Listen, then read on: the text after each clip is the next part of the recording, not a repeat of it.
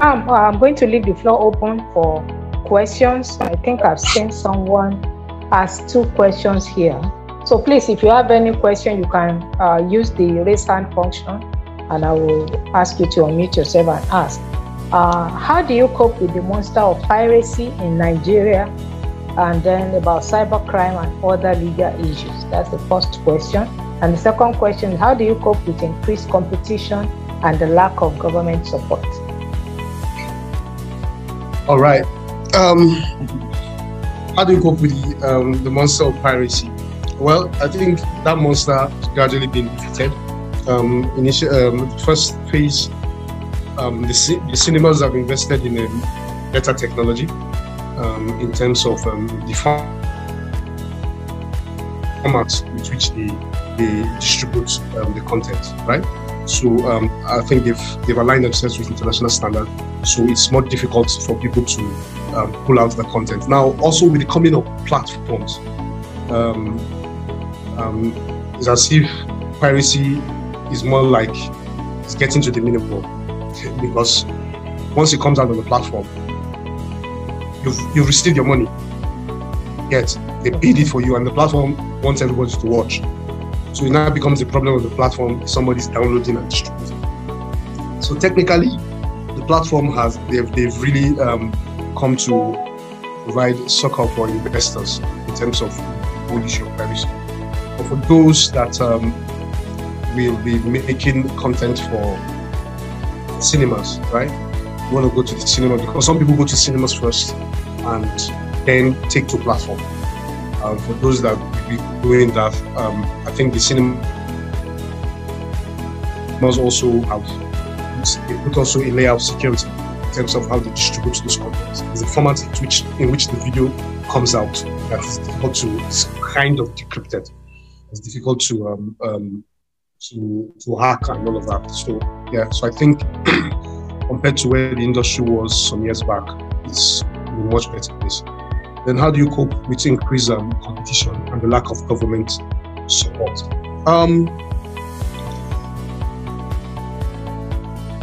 Well, I will not say there's a lack of government support because the government is beginning to realize, I think it's the second highest employer of labor in Nigeria, the entertainment industry. And so the government is beginning to give it attention. Yes, they could do so much more. Number one, like passing a bill that protects the entire industry. I understand that bill has been in the House for some time now.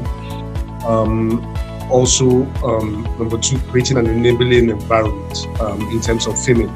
For instance, I'm filming in Lagos, you have to deal with area boys and all of those many issues. So I think we've also learned how to adapt, how to adjust. So we factor in all of these components in our budget, right? So it just tends to increase our costs. But of course, if you're a smart investor, you know that you're going to spend this for this, and then you are setting it against the expected profit, so you don't run aground. So yeah, so I think smart people are learning how to make it work, and this legal style. Part of the challenges that is experienced in the industry is the issue of location, right? Filming location. Recently we're filming in Lagos and we needed to film on the highway, the expressway. Those of us that know Lagos on Lekki, that Lekki expressway. And we needed to, it's more like it's a suicide attempt, somebody jumping off the bridge. And we needed to simulate that. So we're going to bring heavy equipment, we're going to block a portion of the road. So we send us open rights to the Lagos State arm of government. It's a private, public, I'm sure we all know the toll gates. People that manage toll gates, they also manage that road. And we see it, and they told us what ridiculous amounts. I'm like, are you guys for real? Are you for real? You're a business. Yes. Of course, they didn't agree. Eventually, we had to get us permit from the state. And we just went there to shoot. And eventually, they didn't earn anything because we shot what we wanted to shoot. They earn much. So we found a way to, within the legal framework, because what we did was still legal, to make it, we found a way to make it work, and I think it's working. But of course, need more advocacy to see that. For instance, we have a film village, because with the film village, some of these spaces we already exist there, and you just come in and you have the space to do what you need more studios and all that. Yeah. Thank you very much. Does anyone have any other question? Anyone in the call? If you do, you can just unmute yourself and ask. Okay, so while we're waiting for that, I have a question here. Other than the general challenges previously known with the field, I mean, a lot of times growing up and in times past, one of the things that is associated kind of with people in the movie industry, especially actors, is the fact that it's very difficult for them to keep stable relationships and things like that. Well, we're beginning to see new things happening in the industry now. I would say, let me speak for the YouTube platform because I'm a bit more familiar with that. And I've noticed that you see 100% Igbo movies, Igbo cast, 100%, every single person is Igbo. And things like that, I've noticed that a lot of times. So now I take my time to actually check the cast and see who is there. And I've noticed that this is becoming very, very common.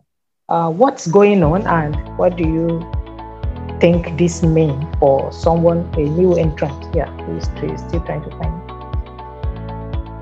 Okay, I think it means the industry is expanding.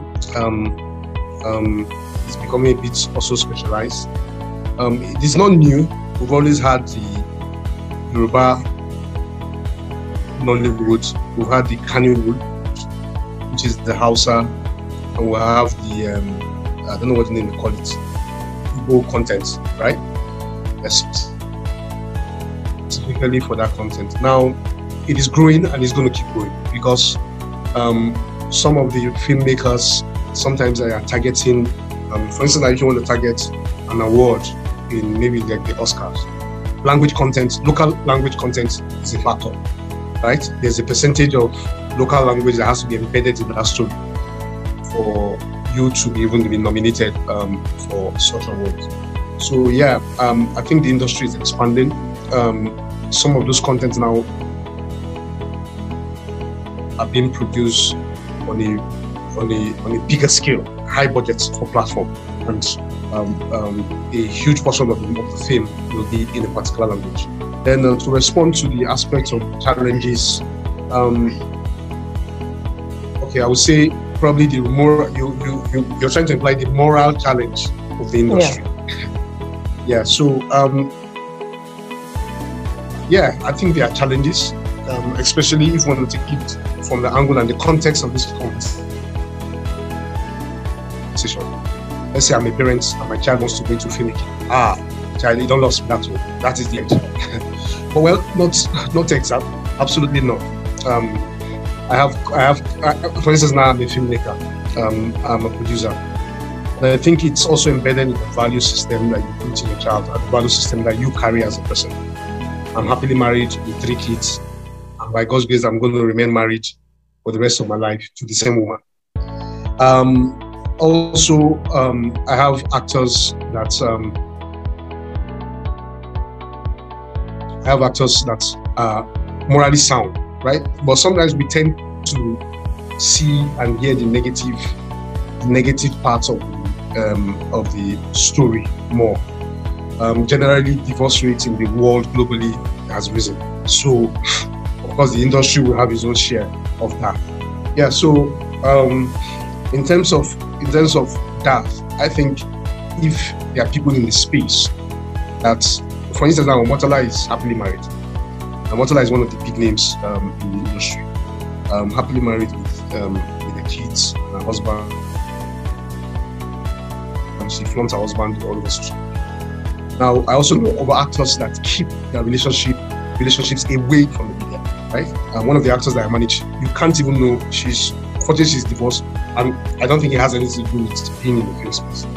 It's just didn't work out. Or you cannot know who her kids are, you don't even know who her husband is. So she has kept herself private, but she's still a public figure. So if you get the right training on what to do, what not to do, how to comport yourself, you understand the reality of this aspect. It's all about training. You prepare for the journey ahead. Those are the experiences you're going to have, and the kind of relationship you want to keep, the ones you want to avoid. I think you'll be in a safe space. Now, the positive end, it gives you a lot of influence, right? So if you're somebody that wants to influence people, you just have the opportunity to influence people positively. So why not look at it from the positive angle? That I come into the space, instead of being compromised, I begin to get people to do what is right. And personally, I've seen it in my own space, right? People now see that, oh, really, you can take this approach. Really, I can go home to my wife. Oh, really? And yeah, okay, thank you. Yes, you have. And then, how are movie casts put together? All right, so movie cast put together. So it starts from the story. Number one, you have a script, you have a story, and once you have the story, there are two factors that are looked into. There's the technical side and the business side. Excuse me. So usually you have a casting director. Sometimes you don't have. Sometimes the director technically takes the lead on that conversation. Sometimes the investor is also involved. The producer is also involved. Because the producer and the executive producer, they are looking at the business aspect. But which face can sell this film? The director is looking at the person, the character, the actor that can deliver my lines. The producer is looking at, by the time he finishes delivering the line and the film doesn't sell, we want our money back. So we try and strike that balance to cast in a way that the story is well told. You're having the best character that fits into the story, and also in a way, from a business point of view, I'm sure you all admit that once there's a face that you see in the movie. Can you hear me? I'm breaking. Yes, we can hear you.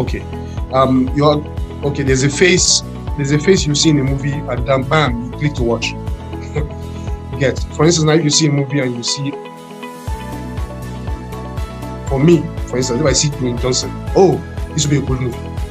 So sometimes there are actors that are a bit commercial, right? They sell, they drive, they pull the traffic. Sometimes you also go and look at your social media following, how many people you have, what influence you command in the space. Because I know that if you have, for instance, now 6 million people following, definitely a number of those people will come and see a movie that you feature in because they are your followers. So, and that's why actors try to keep themselves relevant on the social media space to maintain their following and keep that. So all of these factors come together, but largely, the story helps to tell us the right cast. And when you're casting to be able to maintain some form of balance. So if, for instance, now you have a lead actor, and the lead actor is supposed to have a younger sister. So you are trying to look for a lookalike, right, for the younger sister. You don't want to take somebody that is off. So that now limits, so you now identify all the actors, there's a child. The child will have to look like, so you now do all this auditioning, and we're looking at all of these elements. Apart from the fact that you can act, we're aligned with the needs of the story, we're aligned with some of the other components that come to whoever that we're choosing as this character in the story. So are these characters usually invited, or can somebody present themselves to say, I'm interested? Yeah, so both happens. There are calls for auditioning that happen.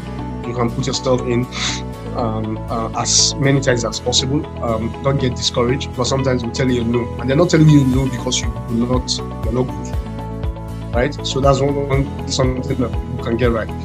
Sometimes the no is because you don't fit into the profile of what they're looking for, right? For instance, you might just be too tall. You don't want a character's younger sister, younger brother. You might be the bigger person. So you just feel like, okay, if we have this person in mind for the lead, whatever, so call for auditions, you put yourself out. take advantage of network and relationships, right? Take smaller roles, develop your reel, smaller roles like what they call waka pass. Or you just appear in a scene, and with that, you're beginning to develop some form of profile. Those ones are very easy to get, and you're paid a stipend for that.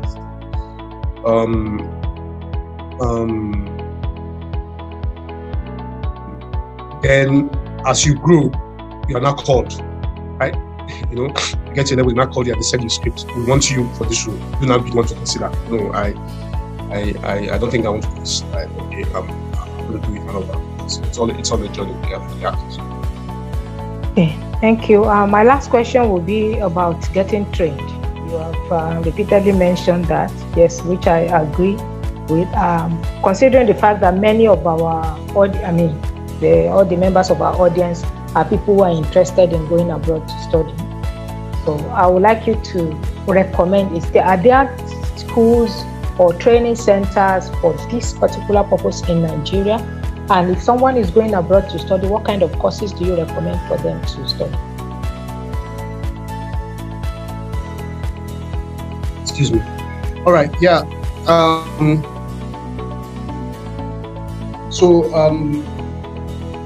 Definitely there are courses. I think Arrows will be in a better position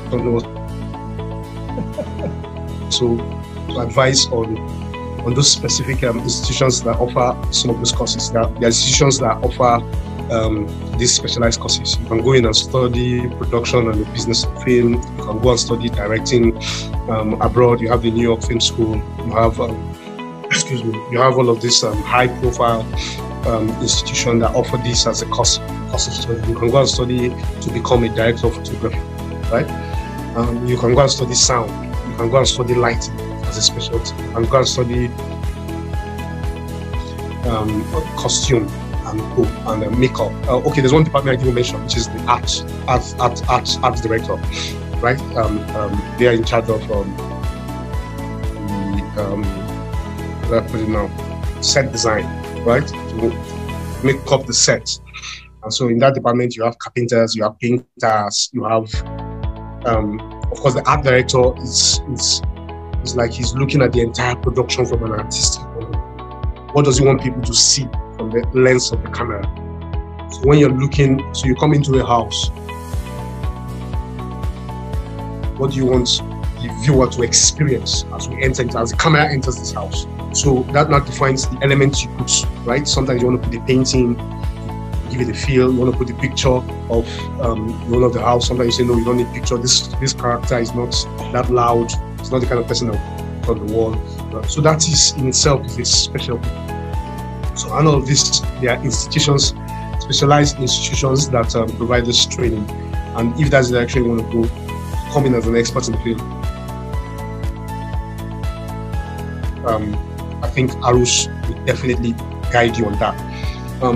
For locally in Nigeria, yes, there are institutions that provide those training. One of them, Dare York, for instance, bring in Hollywood. What's it called? Hollywood personnel to come and train Nigerians, right? And they bring in people that have veterans in the field in Hollywood. And they come to Nigeria and organize some of these trainings and transfer knowledge. So institutions like that. Sorry, I didn't get the name. You can search for them online. But of course, Dare York, DELYORK. I think the Lagos State government works Dare York. DELYO. Yes, York. YORK. Okay. Yeah, it used to be New York. I think it was an affiliation with the New York Film Institute. Okay, somebody has yes, that's it, DELYORK. So you have DELYORK. They recently worked with the Lagos State government to train a couple of young people in Lagos filmmaking. So we train in all of these departments. Of course, so you also have an NTA Film School. I know that yes, I know that in Jos. I know that some of the colleagues cinematographers, guys that are doing, for instance, Casey was involved in a shoot with Beyonce, and he finished from NTA Film School. So we have Oputa, we have a couple of these guys that came out from NTA Film School. I think they're doing good. So you have all of these institutions. So NTA is one institution that provides across board training locally and all that. But of course, if you can get some international and certification, better, because what is happening now is that the industry is somehow unifying, right? We're having a conversation very soon in the future, as we begin, like somebody spoke about, as we begin to have better policies. There are productions that will be coming to Nigeria from Hollywood, right? For those of us that have seen Woman King, for instance, that was not shot in Nigeria, because I heard, well, I don't know how true, but I heard that it has something to do with the way we tax coming here to film. The tax rates are very, very high, so we discourage them. But of course, Nigeria is like the capital of filmmaking in Africa. South Africa also is a very solid industry. In terms of quality, I think they have solid output. But in terms of storytelling, they are just starting. Yeah. So our stories have soul, we have this thing, all that. So there's a whole range of opportunities out there once you have the right certifications. And for those that probably you already, you want to pursue a BSc in some communication fields, maybe mass communication and all of that. You can just do those general courses that are somehow related in case you feel that you're taking a risk, right? If it doesn't work out, you jump and pursue your mass communication. For those that are going in that space, there are courses you can take, short courses that are related to what you want to do. They are related to what you want to do.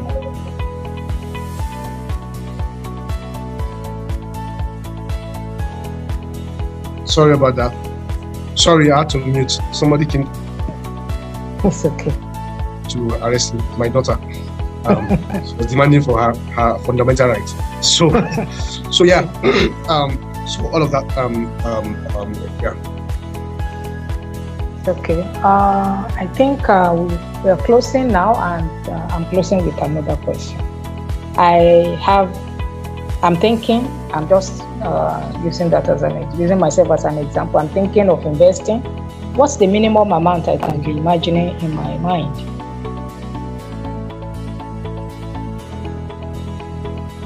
Oh, okay. So it depends. Now, it depends on what you want to invest for. If you want to invest for a platform, cinema, and depends on the grade of the production, the kind of people you want to hire and all that.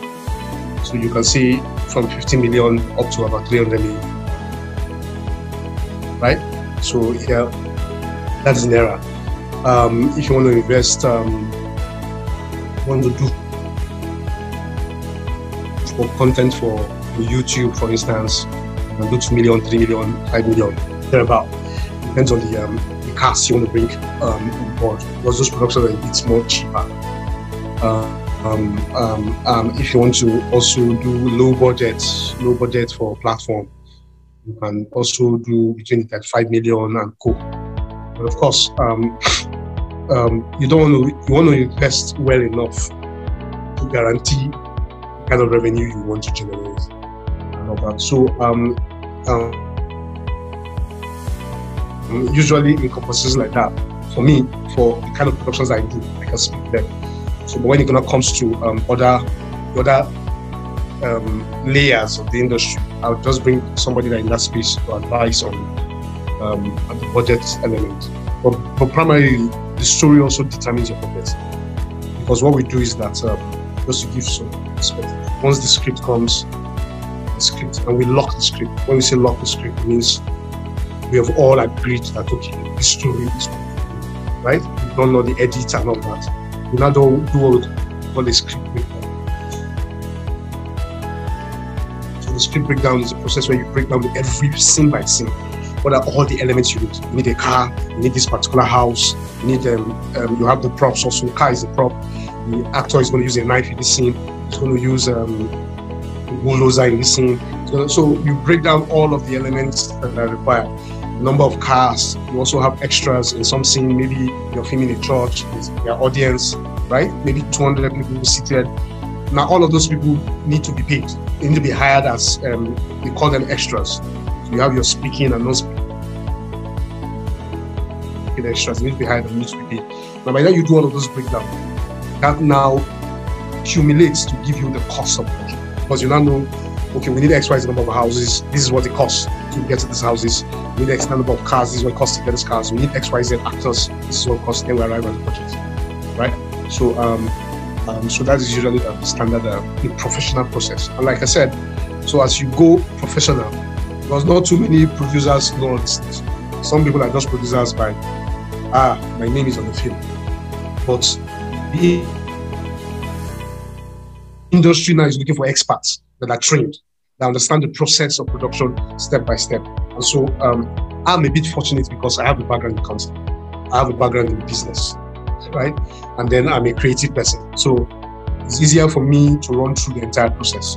And then with the training here. So, so yeah, basically that. Okay, thank you very much for sharing with us. Thank you. I hope everyone on the call and those who spoke with me earlier would have taken something beneficial from the things you shared with us today. And while I want to say thank you for taking the time to be on the program, I know that time is money, and I know everyone is mindful of money these days. So if we see people who are still willing to, share from what they have with the public, it's something commendable. And we really appreciate you taking out this time. Thank you very much. And maybe in the future, if we have anyone who needs a little bit more on this and they are serious-minded, like you said, we will definitely reach out to you to ask for help. Thank you very much. You're welcome. Thank you very much. And thank you, everyone. Okay, thank you, everyone who is on the call. Oh, sorry, I was told that there is a question from someone. Sorry about that. Who is that, okay, please? Fine. Who is the person with the question?